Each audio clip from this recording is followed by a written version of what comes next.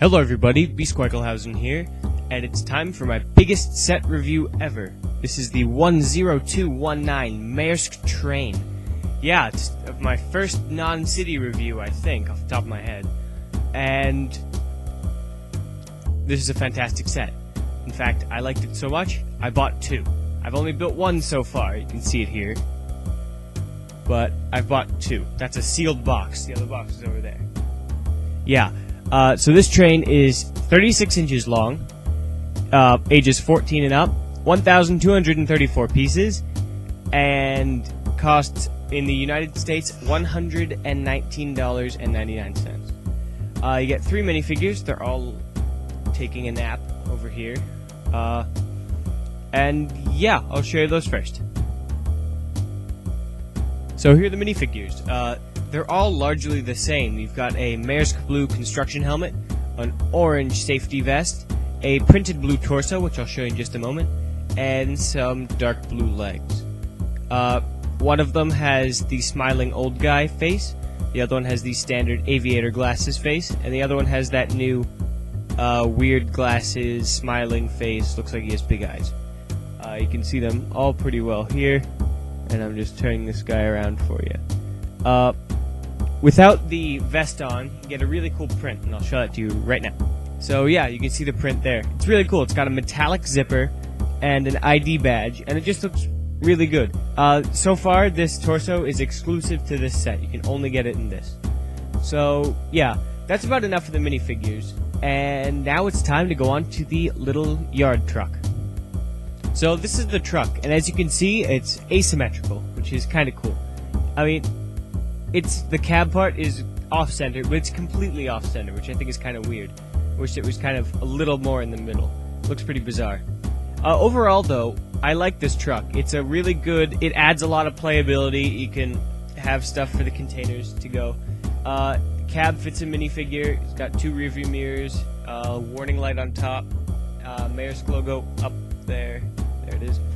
And actually, the truck has a lot of Maersk blue. You can see it's all coal coating of Maersk blue on both sides. And that's pretty much the reason why a lot of people would buy this set, just for this blue. So, I mean, the truck is very good for that. If you take the trailer off, you can see that it's got mud flaps with the Maersk logo on them and a license plate. It says APM 1904. 1904 was the year Maersk Line was founded, and APM is the initials of the founder. Onto the trailer, I've put one of the containers, just one of the normal gray ones, on it. It has a little foot for standing by itself. It also has license plates and mud flaps. This one says ML 1928. 1928 was the year they named Maersk Line, and ML, of course, is Maersk Line. You can, whoops, broke something. But you can see here that there's a good assortment of Maersk blue on this trailer as well. And you get 2 small stickers on the side, just to remind you that this is Maersk. A container. There are 2 identical ones, so I'm just going to do this one. It's gray. Every single piece is gray in this. You got 2 stickers that say Maersk on the side, 2 on the back, which are impossible to put on straight. I got my dad, actually, to do this. On the bottom, they got little feet so they can stack. On the top, they've got little grills so they can stack. The door's open, and I don't think there's anything inside. But you don't buy a container train so you can get a truck, do you? You buy this so you can get a train, so it's time to review that next. So I've just realized that the whole train doesn't fit into the reviewing area. So here's the locomotive. This thing is massive. It's a whole lot of studs long. It's longer than the container cars, which use the longest train base they have. They took a normal-sized train base and added on a whole bunch to either side. This thing, it's 6 studs wide as usual, but 6 plus details. So I mean, these hang over the side, and other things hang over the edge. But I mean, I still can't stress just how awesome this engine looks. It's incredibly realistic, big modern American train engine. We just haven't gotten this type of model from LEGO really ever. I mean, even the Burlington Northern Santa Fe engine from a while ago kind of looked I don't know how to say it, but dumbed down, just like kind of added curves and things where they shouldn't be. This doesn't have a single curve. This is except for the fuel tank, but I mean, this thing is big, and you can tell it means business. It's got a lot of really cool details too. You got radiator fans on the top, a vent, some boxes on the roof that can be like air conditioning. I guess that little box up there can. Air horns. You got numbers all over the train. 10219. That is, of course, the set number. And the tippy camera can show you that there's like little buttons on the fuel tanks, the brown things. I guess those could be the hookups for the fuel line. You got dynamic brake places. You got big flared radiators up top. I'm really going up and down here. And then, of course, you got the really cool Maersk blue paint job, which is always appreciated. Around back, you got some lights, another Maersk sticker. But yeah, this thing really means business.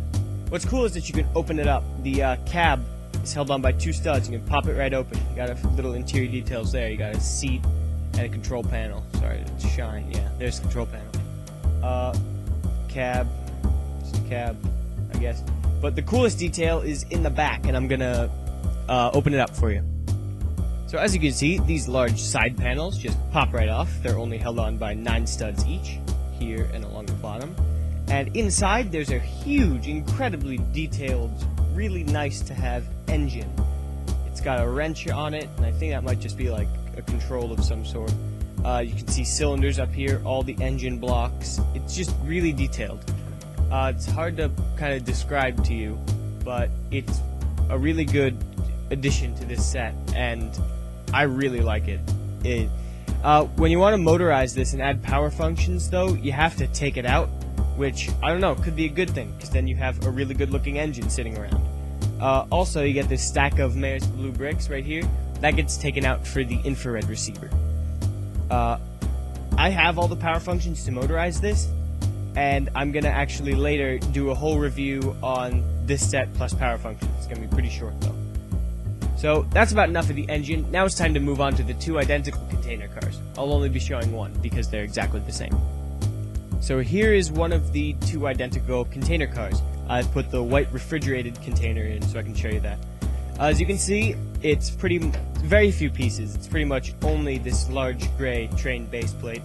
But almost all the added pieces are in that great Maersk blue. There's a sticker right here, and there's one matching it on the other side, just a little Maersk logo and says Maersk. Back here, you got some railings and a cool handbrake, which actually turns really easily thanks to its Technic mounting. Over here, you just get a little grill. Standard new magnetic couplers, just like the engine. Same around this side. So now for and that's the same for both of these cars. Now for the refrigerated container, I think it's really cool. I'm glad that they didn't just have 3 of the same, because it would have been boring to build. But same standard stuff, Maersk stickers, Maersk again. But over here is where it gets different. You have a little Maersk logo up top, another sticker, and then you have the refrigeration detailing, which it's got cool greebling. You got a pair of binoculars. I just realized I'm missing a piece here, but I'm supposed to have a little cylinder. Grill tile, piece modified, printed up to look like a grill, and then 2 little gauges. So I mean, the refrigerated container is really cool. I like having this variety of containers. So that's about it. I'm gonna sum it up now. Alright, so as you can see, this is an excellent set. It's got everything you need to have an incredibly realistic, high-powered looking, just powerful, big, huge train. But it is only a display set, and you know, it doesn't come with a motor. It gives you instructions on how to motorize them, but you have to buy like $50 worth of power functions just to motorize it. And it doesn't have as much playability once you add the power functions as the other cargo train, which costs about the same with power functions. That one has the same sort of stuff, containers, things, but has a tank car as well as a big crane. But I have to say, I'd get this and power functions, because this train just looks incredible. It's massive, it's detailed, it's made for older people, not like little kids with their first Lego train. This is a proper thing. I love all the Maersk blue. I love all the stickers. It gets a little tiring putting them all on, but they add so much to the set.